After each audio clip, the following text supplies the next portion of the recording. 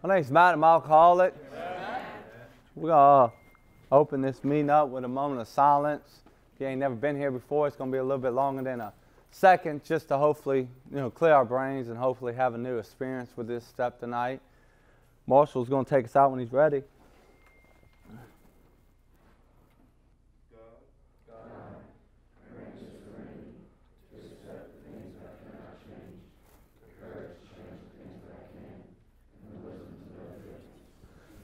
Truly grateful to be part of this. Y'all helped me more than I probably help y'all. Last week we talked about resentments and when writing an inventory. This week we're going to be talking about fears of sex to finish up our step 4. Then engage us next week about step 5, and that's where we lose a lot of people. We start talking about the 5th step, and you don't know how we're going to talk about the 5th step for an hour. And it's pretty fucking easy. The principle, anyway. You just talk about the principle. So anyway, make a long story short, we believe in sponsorship. If you're not really sure you're in between sponsors, we just have somebody that you could kind of get to know out there. If you kind of don't relate to them, talk to me after the meeting. I point you to somebody else. It's very important that you want what your sponsor has. If not, you're not going to do what he does. If you just want to go to one meeting a week and have sex with everybody in the three-quarter house, then that's what you're going to get. So it's very important. You want what he has, but not willing to do what he wants you to do.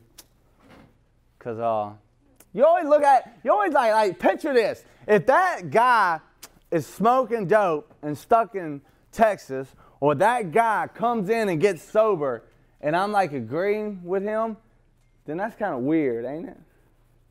Because evidently he's still insane. Evidently he's still thinking a job and a relationship is still going to fix him. Hopefully that the new man is shouting out that he has an answer that really works. The ex-problem drinker, who is armed with facts about himself, can generally win the confidence with another alcoholic with a few hours. Until such understanding is reached, that a little nothing can be accomplished. Very important. So, is there any men who need a sponsor? Come to the forward. Come to the front.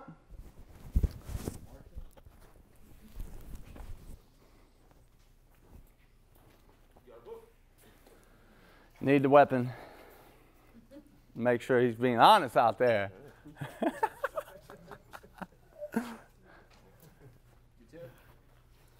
Women.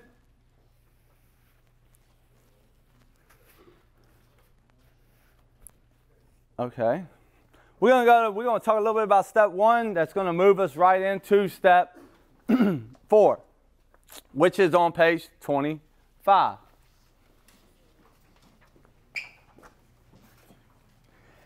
Go to the bottom of 24. See that?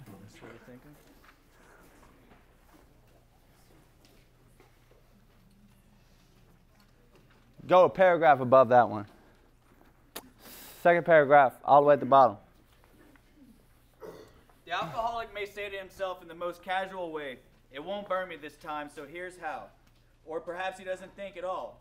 How often have some of us begun to drink in this nonchalant way, and after the 3rd or 4th, pounded on the bar and said to ourselves, "For God's sake, how did I ever get started again?"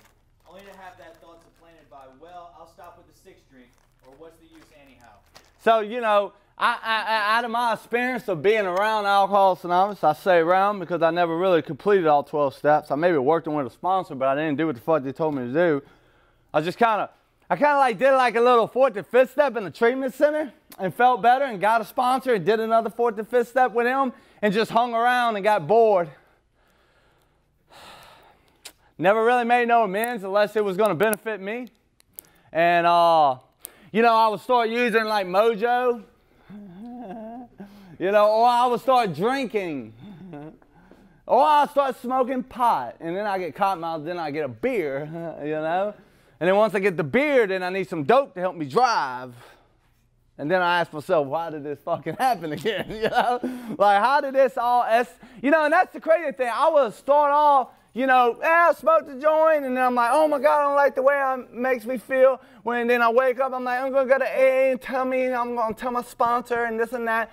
But by then, I'm still using dope every day, and that means pot and drinking. I'm like, you know what? It's not. I'm I'm just smoking a few joints, drinking a 6-pack. Sometimes I might drink a 12, you know?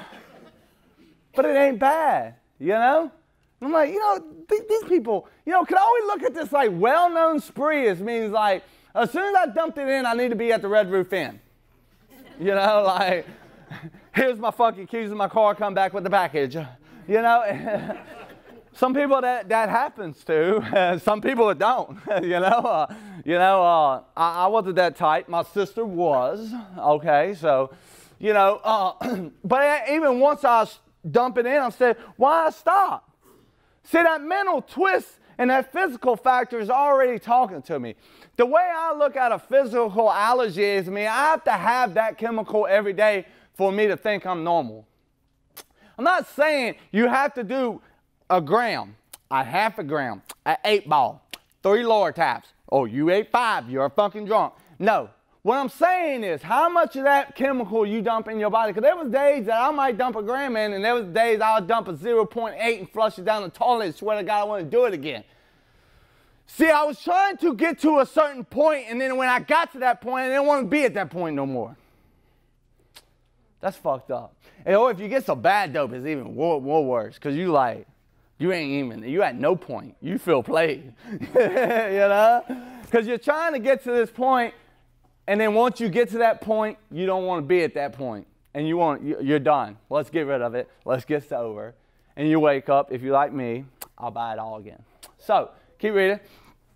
But this sort of thinking is fully established in an individual with alcoholic tendencies. So, when this sort of thinking has happened to me with alcoholic tendencies, what would happen? What happened to me? Why was I thinking this way, Austin? He has probably placed himself beyond human aid. I probably placed myself beyond human aid. I was going to meetings, shopping for women. I thought a relationship was going to get me sober. I figured I'd just work a lot. I signed up for the outpatient program. I was going to all these damn house meetings and educations, and you was teaching me things. Keep reading. And unless locked up, may die, or go permanently insane, these stark and ugly facts have confirmed by legions of alcoholics throughout history. But for the grace of God, there would have been thousands more convincing demonstrations. So many want to stop but cannot. That's the thing. So many want to stop but can't. I mean, if you're anything like me, I would want to go to detox every night. But by morning, I wasn't going. I wanted the pain to stop, but I couldn't stop. I don't know if that makes sense. You know? Like you are caught in that cycle, and you know it's like you don't like what you're doing, and you want it to stop, but you have no choice but to keep going. You know, and that's like so dealing with a drunk that's still using. I say this, guys, for a reason. It's hard to be like, that person don't want it. They should go to any lengths. They should panhandle money.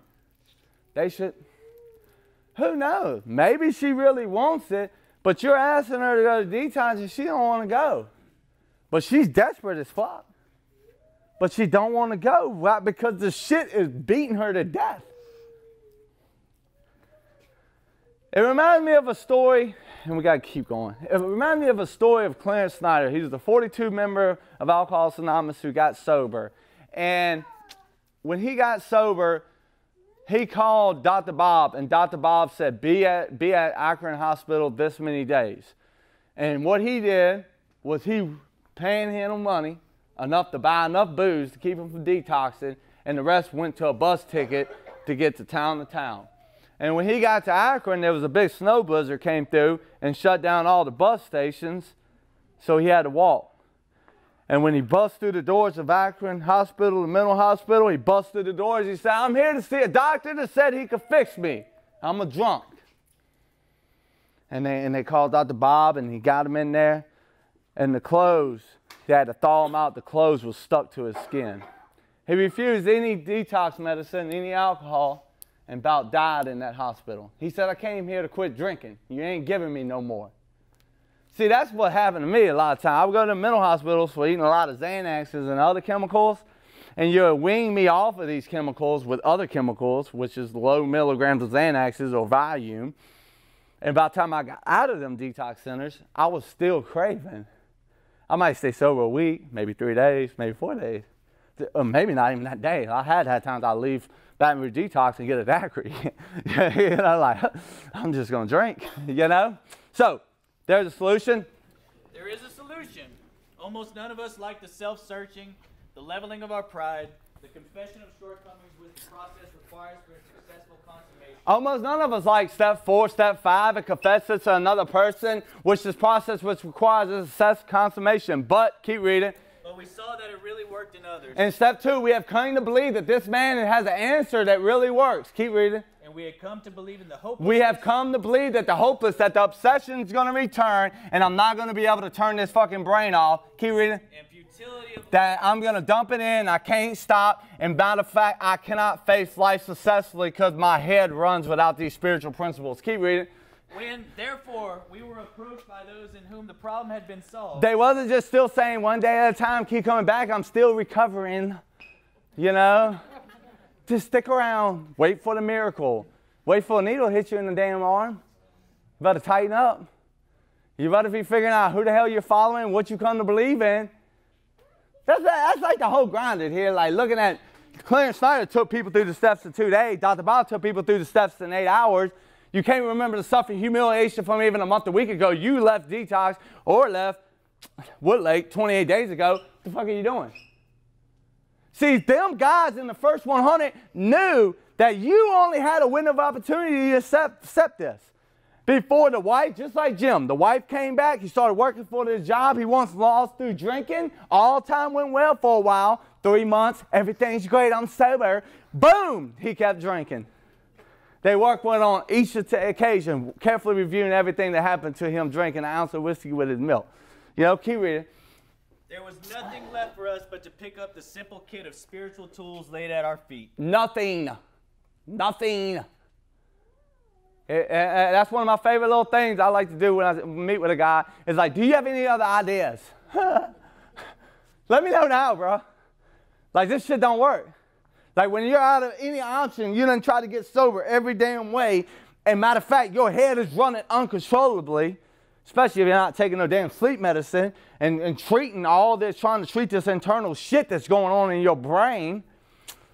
When you have nothing else, that you know that nothing's going to make you happy in your world, and then knowing that you can get sober and everything will be grateful time after time, maybe 3, maybe 6 months, but the obsession's going to return. And how did the world grab me and distract me from what I was supposed to have been doing and lose and have no more willingness? There was nothing left for me to pick up the kit of spiritual tools and lay it at my feet. I found much of heaven been rocking into a 4th dimension, which I not even dreamed. The great fact is this: we have deep down effective spiritual experience that resolutely turn our whole attitude towards our what? Austin, you with me? Towards our fellows and Good towards job. God's universe. Towards our fellows, towards other people. Hey, look back at last week. We hated everybody. So we're starting to have a change. Towards God. Where is God? Hell, I've been praying my whole life and he wasn't there. You know? So now I'm starting to have a change of thinking in this. It wasn't God lost, it was me. He was there, but he was deep. Keep reading. The central fact of our lives today is the absolute certainty that our Creator has entered into our hearts and what? Lives by our actions in a way. Which is indeed miraculous. What an awesome gift. That's just cool as shit. You know? That he's entered our hearts and lives in a way which is like a miracle. That we get to do shit we don't even supposed to be doing right now. Keep reading. He has commenced to accomplish those things for us which we could never do by ourselves. If you were seriously alcoholic as we were... Question. If. Don't mean that you are. Only you could diagnose yourself. Classifications, page 20. I don't give a fuck. You don't love your family and you're incapable of showing that. It don't matter. If you are an alcoholic, if you are sitting here sober and you're lacking in your program and your head can't stay focused for 1 fucking hour, you're an alcoholic. Welcome. If you think about all kind of shit you're supposed to do tomorrow before you go to bed, you may be an alcoholic. A normal person might think about it, but it don't dominate them. And they also don't want to direct everybody in their life. They might control some people, but they don't want to direct everybody. I mean, we'll start running a restaurant or waiting tables and think we could manage the whole damn restaurant within a week. Bill cases on everybody in the house, including the people at work. You know, keep going. We believe there is no middle of the road solution. We were in a position where life was becoming impossible. My personal opinion, I think everybody has to go through this if you want to get sober. That's just my personal opinion. I'm not right, you know, that, like I said, it's my opinion. But I think everybody has to be put in a position where your life is becoming impossible. If your life is impossible, then you might be making the decision to turn your life over to God. If it's fucking possible. But if your life is hashtag sober this and fucking great, then why the hell are you turning it over? Think about it. Everything's great. Not a cloud in the horizon. Yeah? Think about it. I've been there. Slept with 3 different women, didn't even wash your shit in between. And everything's great. Yeah, I'm great. Yeah? Just keep coming back. Huh? Got it. I'm getting the hang of this shit. Yeah?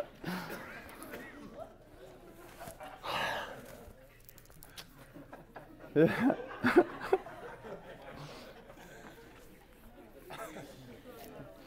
The good news about being brutally honest with people that they have no room to bash you. If they do, they make themselves look like idiots. People are like, oh, you know, Matt's a hoe. Okay, just go up there Monday. He'll tell you all about it. That's the most stupidest shit. If you want to know what I done, come ask me, I'll tell you. Well, I got the fucking high. Hell, I've been through hell. It wasn't like 10 years of life was fucking great. It was 10 years of pain and mistakes and a lot of happiness and watching God change people's lives too. You know? So we gotta get out of this shit. You finish reading that. Just finish reading it. Just finish reading it. And if we had passed into the region from which there is no return through human aid. There was a regent. That means that there was no return to human aid. That means no human being was going to get me sober, but I had to come to believe in the power greater than myself for me to believe that this process was going to work. Think about it, guys. You can believe in God, but did that restore you to your right mind? Somebody had to tell you about allergy in the middle of a session, and maybe they think crazy like me, and maybe that they're taking care of their fucking kids and okay. This is what, you know, I looked at my sponsor when I got sober, 4 years sober, going to Buku service commitments, had a big book in his hand, and he was trying to help somebody, and I was like, that's some badass shit right there. I mean, I could see a newcomer doing it. Hell, I done it a lot when I was in the beginning. But here he is, 4 years sober, shouting out that he had an answer that really worked. Then he talked about climbing up chimneys with butcher knives, taking off plates, thought everybody was out to get him, waking up his sister in the middle of the night, thinking she was the police, cocked back at her. You know, I'm like, oh, yeah, he can help me. You know, because I thought like that. After I got sober, I still thought everybody was out to get me. I couldn't even have sex right without looking at a camera. You know, so like, you know, I was gone from reality when I got here, you know? Shoot. So, keep reading. We had but 2 alternatives. One was to go on to the bitter end, blotting out the consciousness of our intolerable situation as best as we could, and the other to accept spiritual help.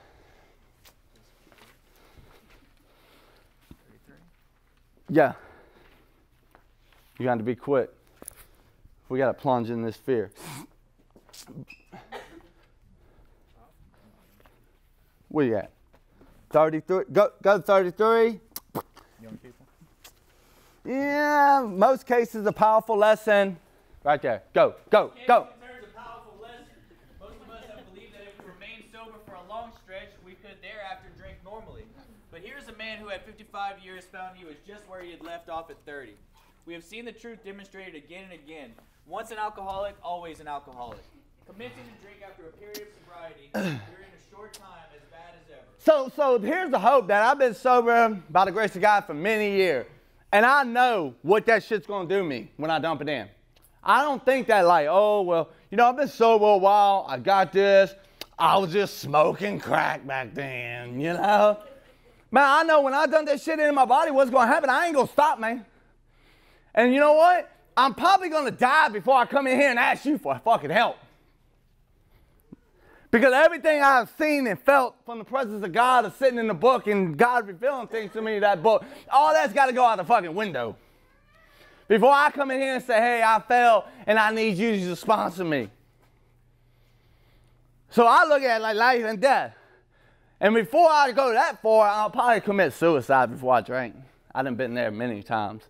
In sobriety. So there must be no lurking notion of someday we'll be immune to alcohol. And what that means is that not that you can say, hey, you need to make sure you can never drink again.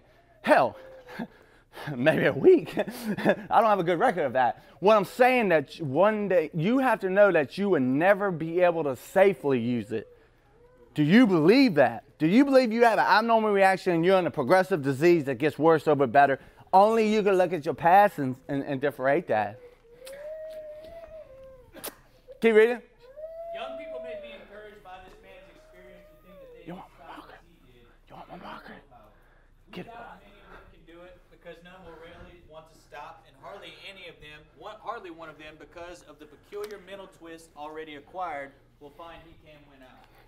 Several of our crowd, men of 30 or less, have been drinking only a few years, so they found themselves as helpless as those who have been drinking 20 years. So it don't matter. Look, we're going to go to 67 after. So that's the cool thing. I can't tell you why you might be 40 years old and I maybe got sober at 23. I can't tell you why you drank for 15 years before a malady occurred. Now listen, guy, a malady. Did you have some consequences from drinking? Yes. Maybe some of us was able to control it and take it or leave it alone. I used to eat a lot of ecstasy and acid. And I mean, I had a lot of good time eating a lot of ecstasy and eating a half a pill and chocolate wafer and just locking up and go to work Monday, you know, and just have an awesome time on the weekend. But at some point when I cross that thing and the malady has occurred, that means when I'm using it doesn't work and I cannot deal with life no more. Because no matter what, when I dumped that chemical the first time in my body, for me, I felt like I could face life successfully. I felt I fit in. See, that's what's so important with an alcoholic, to get a home group, to get around some people who might give a shit about you and don't care about throwing you underneath the bus or letting you sleep with all these women, but get around some people that really care what you could be a part of. Whether you're sober or whether you're drunk, you're still wanting to be a part of something. To feel some kind of fucking self-esteem, some kind of prestige, some kind of ambition. Keep reading. All right, we're going to go down to the bottom. Notice the word fear is along Mr. Brown. Notice the word fear is bracketed alongside the difficulties with Mr. Brown, Mrs. Jones, the employer, and the wife. This short word somehow touches about every aspect of our lives. It touches every aspect of our life. Fear is directly in the middle of your inventory. Now, look, guys, when your very first inventory, I got to say it because I don't want you to get confused. I don't want you to feel like, man, I didn't understand all that in my fourth and fifth step. Look, man, you got to think. I done did a lot of inventories. I done looked at a lot of shit about myself. I done been in a lot of pain. As you keep working these inventory, as you keep getting some bad results, you're going to grow. You know, at first it's just like, you know, fear of drowning, fear of this, fear. But this is the root. I'm fear of this guy's going to take my job. I'm fear that this person's going to kick me out. I'm fear that this girl is going to tell my mistress, so I continue to be nice to her. Check it out. And I use these things to protect my instincts because I'm in fear. But I did not set the ball off wrong myself. Keep reading. It was an evil and corroding thread. The fabric of our existence was shot through with it. It set in motion trains of circumstances which brought us misfortune we felt we didn't deserve. One girl messes me over, I'm never going to trust them again. One guy messes me over, I'm never going to have friends again. They do nothing but trend. One dude sets me up with the police, hey, friends ain't going to do nothing but hurt you. Now look, set evil circumstances in motion we felt we did not deserve. But do we not still use ourselves and use our other things to make ourselves feel good? How we run and feel and build walls against other people and keep them out of our lives. Or build cases on them out of resentments. Keep reading. ourselves, set the ball rolling. Maybe. Sometimes we think fear ought to be classed with stealing. It seems to cause more trouble. We reviewed our fears thoroughly. All right, in recovery dynamics, I'm not a counselor, guys. Last week we did resentments. I love recovery dynamics with resentments. I love the sheets. A lot of guys I sponsored, I've been through the steps 8,500 million times, and I give them a goddamn clipboard or say, get some papers, figure it out, write the shit down. As long as you can read it, because I can't, we're going to be in good shape. So now sheets is really good for me because I write all, and Tevin knows, my whack ass Tevin's a master at writing his inventories. They're so beautiful. Everything's classified and it's over here and it's over there. My shit just like somebody threw up. There it is. 5-word, motherfucker. And I'm sick. What's up? Yeah. So you know, but the sheets was very important for me because I could focus on just writing what I'm fearful of. Now, in recovery dynamics, they're going to have all them instincts. I'm in fear of this, it's going to affect my instinct. I don't like that. That's my personal opinion. I'm here to tell you as a member of AA, what we're about to do is going to be strictly out the book, and that makes a lot more sense for me. And when I do my guys' inventories, all of them know we do it straight out the book. I don't care if you wrote that out on that paper, that's fine. I'm about to take you through the fear, why you have it. Let's look at self-reliance, period. There's nothing else to talk about. If you want to still hang on to that shit and self-reliance, continue to get some more pain. Keep reading. We reviewed our fears thoroughly. We put them on paper, even though we had no resentment in connection with them. We asked ourselves why we had them. So the first column, we reviewed our fear. I'm fear of being alone, fear of getting hurt, I'm fear I ain't going to get a job, I'm fear I ain't going to buy my family shit for Christmas because I ain't got a job, I'm just getting sober. I look at this, why do I have this? Because I never was there, I've been being a piece of crap person my whole life, or because I'm just getting sober and do. Now where does self-reliance fail me? Think about it, where does self-reliance fail me? How much of this shit is dominating my day? That's when I'm in self-reliance. When I'm trying to manage that, that's where that spiritual malady comes out to fear and self-reliance. That's why fear is always right back to self-reliance. Now, I could take all them fears and run and work my ass off and try to fix all that, and I'm still in self-reliance. Because now I feel like I'm fixing it. Keep reading. Wasn't it because self-reliance failed us? Self-reliance was as good as far as it went, but it didn't go far enough. Some of us once had great self-confidence. See, it's self-confidence. That's when I make all that money, and I'm like, oh, yeah, look, I worked, and I paid this, I paid that. I'm all in self-reliance. And then, if you get $2,000 saved, $1,000 saved, $500, whatever it is, you had to spend it because something broke on your car, whatever the case is. Circumstances one, it goes all over. Then once you spend that shit, if you're trying to get it back in there, you're right back to self-reliance. I'm in fear. I done spent some of my money. My air conditioner broke. Boo, boo, boo, boo, boo, boo, boo. See, the solution, I have to give the solution before we get to this paragraph because this is what I deal with. This is, my shit is not like, at one point I had buku charges. I had a lot of other shit. But today my shit is like over here with like, hey, you got $5,000 or $6,000 saved, but you had to spend $1,000 on your AC. But you keep in mind that God has given you a job, and all of a sudden you made some extra money, and you're like, I just got to tell my fiance, I said, bro, we made this much money in the last 2 weeks. What's about to break? Because it's not my money. See, God has opened up doors for me to take care of my family. See, when I get selfish, I want to hold that shit hostage. And I want to protect my emotional securities, and this is everything I do. Then I want to get resentful at people when they don't do what the fuck I want them to do because I'm taking care of them. This is like forms of shit that I go through. You might not relate to you where you're at in sober living, I don't know, but I have to share a little bit more of my experience where I'm at. Keep reading. But it didn't fully solve the fear problem or any other. When it made us cocky, it was worse. Now, an ego-driven person is full of fear. Don't, look, you're going to tell me, no, man, don't trust the guy. No, you're full of fear. You sleep with 5 different women and nothing's wrong. You're full of fucking fear. Because that girl, you're still using her out of fear to fear. You're in fear that your emotional security is not met. You're running self-reliance to fulfill it because your securities is material and emotional security. Means friends, means family, means my companion. And when them instincts dominate me, then they rule upon my life, and I'm in fear that God is not going to meet them. So I start using these people to fulfill them. And then I get resentful, or I push them away when they get too close.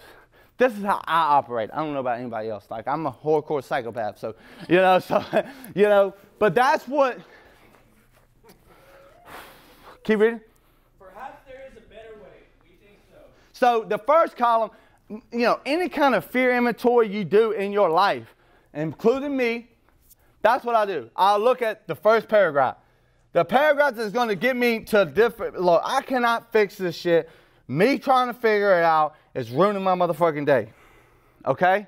Whether I lost this money, whether this happened, whether my girlfriend ain't treating me right, and I'm in a lot of fear that ain't going to work out, so I might as well do what I want to do to protect my emotional securities, whatever the case is. I have to see where this ain't working out, and it's consuming all my thoughts of living in this fear. So the next paragraph prepares us to get on a different basis. You are not going to get on a different basis unless you see that self-reliance that failed us. Okay, guys? Some of these things become ugly. I say that because they're not disgusting. First, they become ugly. When they become ugly, they're like, this shit ain't really too cool. My hair's running. When they get disgusting, it's like, I just want to fucking get rid of this. Or somebody else calls you with the same shit. And you're like, fucking shit, That's when it's getting to a basis where you're about to say, bro, I don't know how to get rid of this guy, and how can I cram this schedule to shield me? Keep reading. We are on a different basis, the basis of trusting God and relying upon God. Relying is action. Keep reading. We trust infinite God rather than finite. That's a really hard deal here. We can only trust God so much. It's so much that we actually see. I always feel like I'm still a Gnostic. There's only so much I can trust God, only so much that I think I am actually trusting God with. Some of this shit I'm still hanging on to, and I don't even see I'm hanging on to it. And that's like up to God and another person. And God will put that person, which will be a sponsee, in my life, or all that calamity, for me to find that serenity. Keep reading. We are in the world to play the role He assigns. Just to the extent that we do as we think He would have us and humbly rely on Him, does He enable us to match calamity with serenity. We never apologize to anyone for depending upon our Creator. We can laugh at those who think spirituality is the way of weakness. Paradoxically, it is the way of strength. The verdict of the ages is that faith means courage. Faith means courage. Just having faith isn't good enough, but it takes courage to walk through the fear. Now, if you look at a life before you got sober, how much courage you actually had? None. Hell, you've been doing everything you want to do. Yeah, I trust God only when I'm in the fucking bind. Then I slap him in the face.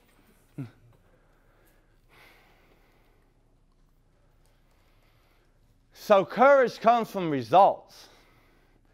When you just ain't got no money to buy your family Christmas, and you're working 7 days a week, and every time you go to court, they offer you 10 years of running together with your parole. But the happiest you are is sitting down and getting in the book with that dude. You're 5 years sober, and all these things are coming together in your life, and you go to jail for forcible rape, and you didn't even fucking do it, and they throw a hold on you, and you have to fight the fucking charges and pay $10,000 to a lawyer and ruin all your fucking financial means and sell everything you own once again. See, without that courage of knowing, it wasn't courage but I could conquer this. It was courage okay, I'm scared to death, and who the fuck can I help? Period. And that's what the principle is going to tell you. So you read a principle, read the fear. We ask God in the resentment part, we ask God to help us show which is the action. If you want to know how the program works, it's in how it fucking works. Sorry. If you're trying to figure out step 10 and you don't know where these principles is, then you're fucking lost. Like when the guy pisses you off at the house, or the girl don't text you no more and you see her with somebody else at a fucking meeting, there's your resentment prayer.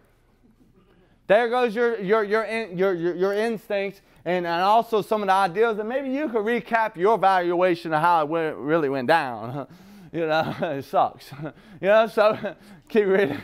All men of faith have courage. They trust their God. They never what? Apologize for God. You know, Tevin always says, you know, I always ask him, I say, you think I was too hard on them people?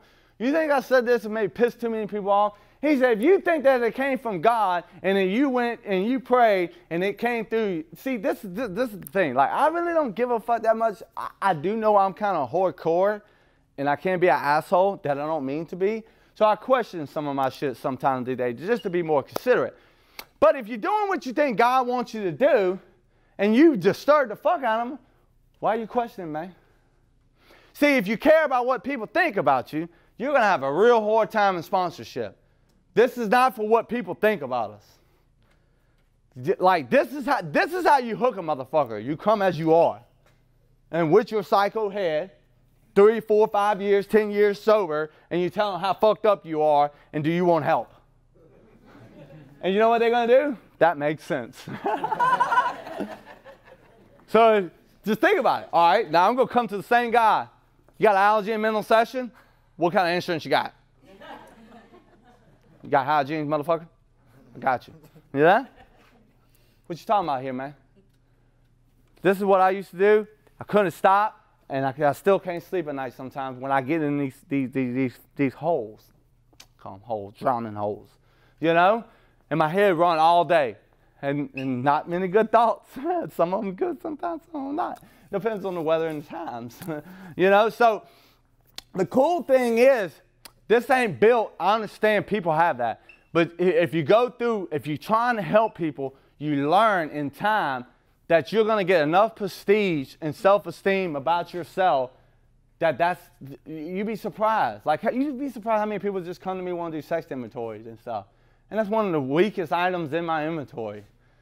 But that's the most weakest thing, the weakest item I am, people want to talk to me about. They feel comfortable. They feel like I understand.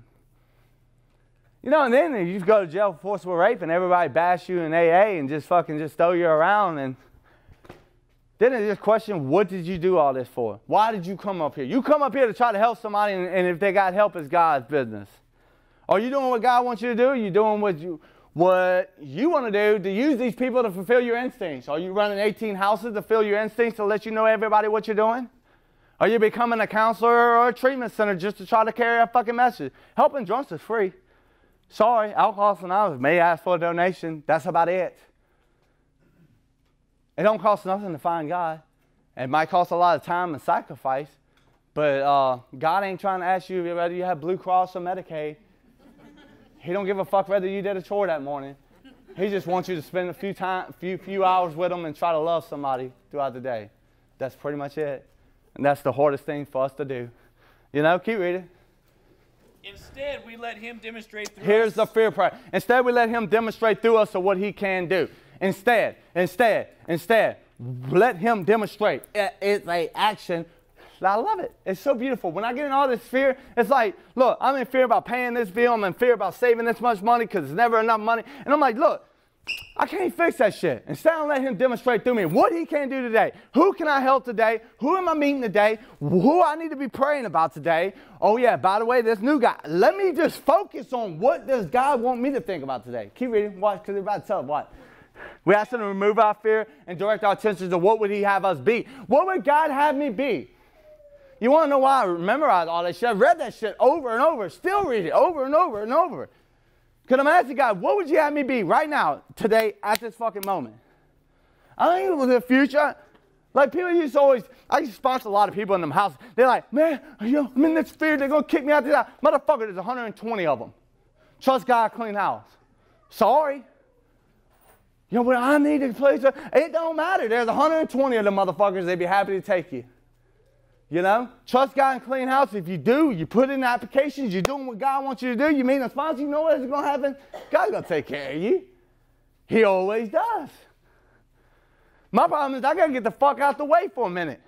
I got to get my dumb ass out the way, and I got to get out there and put on these goddamn shoes, and I got to go do something with them. You know? I can't just be like, all right, God, remove my fear and just sit there all day. Shit don't work like that. I can't be like, all right, God, remove my fear and just work 100 hours to try to make all this money. No, work them hours. I'll stay up late. I'm going to try to help somebody. I need to answer that goddamn phone to get out of that shit, to get back to sanity, to get back to truth, to knowing that I'm right where I'm supposed to be. And maybe it was for somebody else anyway. That's how it always is. Keep reading. At once we commenced to outgrow fear. Now about sex. Many of us need to overhaul in there. Yeah, we try to be sensible on this question. It's so easy to get way off track. Here we find human opinions running to extremes, absurd extremes perhaps. One set of voices cry that sex is a lust of our lower nature, a base necessity of procreation. Then we have the voices who cry for sex and more sex, who bewail the institution of marriage, who think that most of the troubles of the race are traceable to sex causes. They think they do not have enough of it, or that it isn't the right kind. They see its significance everywhere. One school would allow man no flavor for his fare, and the other would have us all on a straight pepper diet. We want to stay out of this controversy. We want to stay out of this controversy. We do not want to be the arbiter of anyone's sex conduct. We alcoholics like to control people. This is not a controlled program. Everybody has different beliefs. Everybody comes from different things. Some people come from, my dad was married 3 different times. My house was filled up with strippers. That's what I grew up in. Banditos in the yard, all this other shit. Brothers messing with buku girls driving a lowrider. I was 8 years old going through windows with them, maybe 2 or 3 different girls a night. Like, this is what I grew up into. So, you know, everybody's different. Some people have parents that was married all, you know, their whole life. Some people want relationships. Some people like me think that that's just impossible. What? Stay together that long? Just temporarily. Even if I'm trusting God, it's still temporarily. We don't know how long God put that person in my life. So I'm not trying to sit here and say that I want to control or organize your sex relationships. My job is just to point out where you was at fault and what you should have done instead, and get you to look at some of this shit in the middle. That's it. So this inventory process is wrote exactly out the book as we're about to read. This is very, very important coming from a person like me who done a lot of different inventories of Joe McHugh, and I didn't get no relief until I started seeing where the fuck was I at fault and what I should have done instead. Okay? God damn it, you can't keep telling me, you want to mention your mom and your sister that way. What the fuck is that, bro? I got to start looking at, like, where did I always thought, for years, I thought the women I was getting with was sick. And they was probably somewhat sick, but they became way more sicker after dating me. I created it. Oh, yeah. You know? You know? And then we set standards so high. We need to find this perfect person. Well, who are you going to marry? Jesus?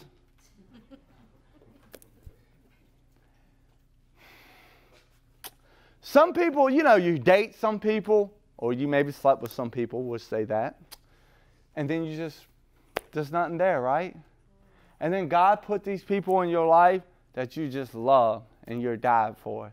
And you go all the way to darkness or all the way to the sky with them. And then that lasts for maybe 2 or 3 years, maybe 5, maybe 8. And then all of a sudden, you just don't love each other no more. Why the fuck does that happen? I believe we're not in charge of love. I believe I cannot be like, okay, today I'm going to love this girl.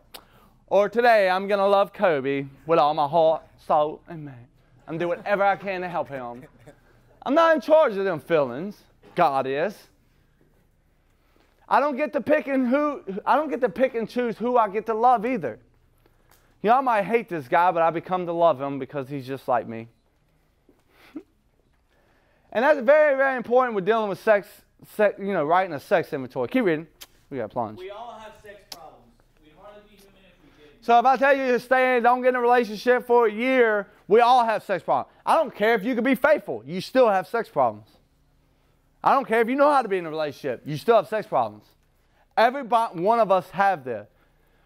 After 3 or 4 months, what do? We get comfortable and we take the person for granted. That's a give or take with most humans. Keep reading. What can we do about them? We reviewed our own conduct over the years past. Where have we been selfish, dishonest, or inconsiderate? So who did I hurt? Where was I selfish, dishonest, inconsiderate? Keep reading. Did we unjustifiably arouse? Did I justifiably arouse jealousy, suspicion, bitterness? Sometimes by arousing that shit makes me feel like that woman loves me. I know some people, maybe not women, are going to understand that, but it's a sick thing. And do I do it on purpose? No. But in my delusion mind, that makes you come out, because most women like, some women like control, so they're always attached to people that they want to control, as I found, and the goal is to control them. But once you achieve the control, or make them be faithful, or make them spend a lot of time with you, then you cut off the ties and distraction. So the question is always like, how do we keep this shit alive here without playing games? What the fuck is games? Yeah. So, but the thing is, as I look, where did I arouse this jealousy, suspicion, or bitterness, or admitting these things, or saying some inappropriate stuff in front of my spouse? Keep reading. Where was I at fault? What should we have done instead? So what I should have done instead, that's going to come up with my ideals. There's 1 fear prayer, there's 1 resentment prayer, and there's 3 sex prayers. Keep reading. We got this all down on paper and look at it. In this way, we try to shape a sane and sound ideal for our So, future sex shape a sane is some kind of truth, a little bit, ideal. It's going to change. Do you just have a little beginning? It's a bump. See, how many of us, like me, I didn't ever review my sex conduct. I would go from you, to you, to you, then you. Oh, I really like you, and you hang out for a while, and then you just get tired of my shit. Now you. And before you got tired of my shit, I already had somebody else on the back burner. I would continue to let you pick me up until I know that this one's fulfilling, going to meet the goal. And then I was the type of guy that had this one girl that jokes to me, this one was buck wild, this one was this way, this one. And I always had these in my pocket, but I was always chasing something new. But anytime I was in the bind, I always go back to mama. I always had this like mama, you know, ever since I was a teenager. You know, so as my instincts was demolished through my resentments, where my mama smoked crack most of my life, and I was taught these things. See, I was taught these things from my brother and all these people, and I required these ideas and beliefs in there. So I continue to live a certain way to fulfill these things. Now, did I see all this when I first got sober? No. I had a lot of pain and mistakes, and wanting to get a thorn out your leg, you start seeking desperately. But it had to become unpretty. I did a lot of stuff that people thought was sick or crazy, but seemed normal to me. See, that's what I always say, like, yo, this person sleeps with all these women. And they'll be like, oh, they chase recovery fast, they chase women. Like, you can't put that on that man, bro. That man ain't never been alone his whole fucking life. You know? If you're like me, I've never been single. You know, even when I was using, I still had something. You know, I wasn't really focused on it, but I always had something to take care of me. You know, some people could stay single. So just because you could stay single, you should set them standards to everyone else? No, that's not right. That stuff is way beyond what they could see right now. God don't even want them to focus on that right now. God might want them to focus on something else. I don't know. I'm not God. I know that's how it worked for me. You know, and then he'll give you this little bit of truth, and you'll want to fucking commit suicide about yourself. And it's like, oh, I do that? It's called growing. Keep reading. We subjected each relation to this test. Was it selfish or not? So is it selfish or not? Did you hit the prayer? We asked God to help mold our ideals. So we had the first sex prayer, we asked God to help mold our ideas. Mold means fucking clay. Like whatever this is, I should have not cheated. I should have been honest. I should have been patient. I should have been forgiven. My stuff is I want a girl with mother instincts, but I don't know how to be a father. I'm completely selfish. I want to do what the fuck I want to do. I want to work. I don't mind taking care of you because that's what's taught to me from my dad, is to take care of my family, but show no emotional security and no ties when I'm there. Just do what I want to do on my own free time. Does this make sense, guys? So, you know, I want this woman with honest, you know, be honest, faithful, nothing to hide, forgiving, communication. I don't care if you sleep with other men. Just tell me about it. And this is my shit, okay? You cannot make fun of me and my shit, okay, guys? It might be abnormal to you, but it's normal to me, okay? So you could tell me all these things. I say that for a reason, guys. I asked God to help mold my ideas and help me live up to them. Today, I still fail to live up to this. You know? I want you to be I want you to be honest, but I can't be honest with you. I want you to be faithful, but I can't be faithful to you. You know, I want you to have mother instincts and take care of all this shit, but I get resentful if I have to take y'all to go look at Christmas lights for an hour while you let Rudolph the Red-Nosed Reindeer playing on fucking radio. That's really torture. It was okay watching Christmas lights, but the Christmas music sucks. I hate Christmas, so, you know, so anyway. But, so as I look at these things and how where I was at fault and what I should have done instead, where I should be more considerate, more understanding, more patient, more forgiving, and how these people step on our ideals of what we believe and the way we was raised. So you want me to communicate. Look, this is a big resentment for me. Deals with my sex conduct. So you want me to communicate about the kids, step kids and stuff like this. And most women have these things in their mind. Me, I'm learning these things. But today I could recognize where my resentments come from because of her communicating these things with me. So she communicates, wants me to back her, co-parent type shit. So I'm going to back her, but want me to have a say-so where she's not always the bad guy. But she still calls all the fucking shots. And I'm pissed. How could I not? You want me to communicate? Look, I don't care. You can call all the goddamn shots. Just don't fuck with me. Sleep with me. Take care of me. Take care of the fucking kids. Break me off every once in a while. Look, I ain't trying to micromanage the kids and how much fucking food they eat. Fuck, go hungry. You're going to eat. Your body requires it. You know? So, see the different beliefs we have. That's most of her resentments because I don't back her, but most of my resentments come because you don't communicate. You're just set all the rules, but you want me to communicate with you. But it's still about what you think is best. I don't know if this is making sense, guys. This is like some long-term shit that I actually been in a relationship for over 4 years. It's like a record. So I'm like learning a lot of different stuff of what makes me tick and what understands. So I can say that too. We're going against some things with her complaining about the food or complaining about different things. Me and Tevin done an inventory of all the women we've been with, and I could pull up the resentments from my ex-wife or why them things threaten these ideas and why do I get resentful. Now, once I get resentful at my spouse is a dangerous grounds for me, because I run in self. See, once I get resentful, then comes the fear, then comes the self-reliance because my instincts are threatened and I know how to fulfill these bitches temporarily. You know? And now here comes the overuse of porn, heads running, and I'm right back to fucking square one. So they're uncovering, discovering, looking at the resentments, looking at the ideals, writing, communicating, praying about this shit, and trying to get back to the main focus of my life is trying today. What I gotta do, pray for this meeting, put on my shoes, try to be a fucking father, try to be a husband. What the fuck is that? I don't know. So just show up and try to understand and to be understood, to love then to be loved. It's like some hardcore shit. Might be too much for it. It's getting deep. It's getting deep. But I mean, man, when you're new, you just got sober, you're horny. Yeah, I understand.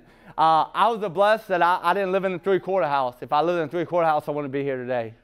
You know, because there is so much more distractions. I went to all men's meetings my first 6 months sober. I went to like one meeting that was with women. Did a lot of service work, man. It's just like I couldn't, my head was so messed up. It would have distracted me, you know? So my main focus was that, you know. So keep reading. Let's try to finish up some of this. Remembered always that our sex powers were God-given and therefore good, neither to be used lightly or selfishly, nor to be despised or loathed. So we make all these sacrifices and all this patience and tolerance for all these drunks, but we can't make a sacrifice for our spouse. You know, it's not always about what we want to do is making the sacrifice. This is what sucks. Why are you laying in bed with that girl you're sleeping with or whatever? What kind of sacrifices you're going to make for her? It sucks. You know, and it's not always about this. Like, you cannot sit here and make all these sacrifices and try to give her everything she wants because she's going to just leave you. You know? She wants to fight. And it's the equal balance of what God really wants us to do. You know? Where she's making a sacrifice and compromising, and you're making a sacrifice. So either our sex powers to be used lightly or selfishly or despised at a low. My mom uses it despised low. She ain't having none. My sister used to use hers lightly I done switched slightly, and I think Monica's more on the selfish side now, or selfishly, or overusing it and getting whatever I want out of this person, whether watching a movie, sleeping with them, whatever your case is. I won't say it. This is not all about sex, guys, much as I used to think it was, but it's all about, like, what can I get out of this time with this person? Never really taking a thought of being like, what do you want to do? What kind of movies you really like? You know, and really showing true interest besides their breasts or their titties or whatever the case is, you know. Because it really sucks, you know. I mean, I've been there. You walk in a meeting and you just send 5 fucking dick pictures, you know. It's not a pretty sight, you know what I mean? You sit with this girl and, you know, you have all this guilt and you think everybody's talking about you. Of course you think they're talking about you. They are. You're a whore. Welcome. You know, and I understand it, you know. But I mean, you know, at some point, you know, by cleaning that up, by looking at how I set the ball off rolling. You know, and also keeping in mind, not saying don't date in AA, but this is where you're trying to live at, man. This is life and death for some people. Some people is just fucking a day count. Some people are just like they're homeless and they're hanging out at fucking the compound type shit. You know what I mean? But some of us, still today, this is a life and death errand. Yeah, you're beautiful. I understand you're beautiful. I understand I'm not too bad myself. But I came here to help this motherfucker. You know, if you end up naked somewhere down the road, that has nothing to do with me. Right now, I'm here for a fucking reason. And I believe with them kind of thoughts and goals, we could go a lot of places, you know. And it did. It saved me a lot of mistakes. Like, you know, if you're having problem in a lot of these areas, you know, like my sponsor, I used to do a lot of sex inventory, so I was messed up. And my sponsor was saying, you know, if you're having problems with alcohol and drugs, why would you go hang out in the click house? So, Matt, if you're having problems with women, why don't you be like, yeah, I'll bring you home, actually? No. I learned that the hard way, you know? And you just be like, nah, some other women, they'll come over there, I really love what you got to say. Yeah, well, you just got to find some women that you trust, you know? Don't know what else to tell you, you know? And at some point, when you have a spiritual awakening, yeah, they look pretty, as I say, guys, but you're going to really look at, like, what step are you on? I've done this with a few women that I dated in the program. I can count on one hand. What step are you on? Oh, I'm on step 4. Holler back when you get through 12 steps. You fucking distracting you from this shit. Because the fact is that you end up at the Red Roof Inn on fucking back pages on my motherfucking conscience. You know? And then you're going to throw me underneath the bus and bash me all in one. You know? Like, and no telling what else is going to come. Maybe I might sleep with you and you might say I raped you. That happened to me too. You're dealing with a lot of crazy motherfuckers in Alcoholics Anonymous. Everybody's not here to try to get sober. Some people just pass it through. Some people take it step 1. Some people just fucking homeless. Fucking house makes them go to fucking meetings. Like, ridiculous, you know? So once we get down all these ideas and look at it, the last thing we're going to say is that we ask God what we should do about the simple matter. We recap the third step prayer next week. And that prayer is gonna, that's one on that same page, on page 69. And that one I use is when me and my spouse is getting in a lot of fights. Problems is occurring. So I'm asking God what I should do about the simple matter. The right answers come. And how I know out of my past experience of dating women for maybe 2 years and we're fighting every week, I'm start reading that prayer, we start fighting more. And shit starts getting bad when she's throwing shit at me. And so... yeah, I know. I didn't set you up with that one. You know? And then I had times with the woman I'm engaged to right now. We get in some arguments. Shit gets bad. The first thing I do is read the fear prayer because I know what's coming to me tomorrow. I know the lust is coming. Shit's about to hit me with driving forward. I know me. I write enough inventories. I know who the fuck I am. I know where I'm headed. I know that this emotional security is about to dominate me. And as much as I pray, it ain't going to stop. It's fucked up, bro. One day it will. And I'm getting better with God's help. One day. I just don't know when. But say this. What if God took everything ugly in you? How the fuck was you going to help him? We got to say that in class, you know? So you just read them prayers, you know, and we're going to cap the third sex prayer and tie that in next week. We have a moment of silence for all those who are still suffering out there. And those who may get to die and never experience the truth that God has given us. Who has all knowledge and power?